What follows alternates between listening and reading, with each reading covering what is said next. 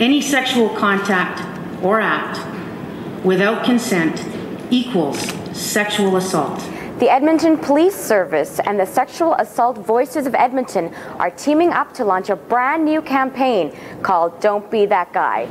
We know that traditional tips have absolutely no effect on reducing sexual violence. The Don't Be That Guy marketing campaign hopes to get the offenders' attention by putting these posters in high-traffic areas. It is graphic, it is blunt, and it resonates with the very target audience that we hope to educate.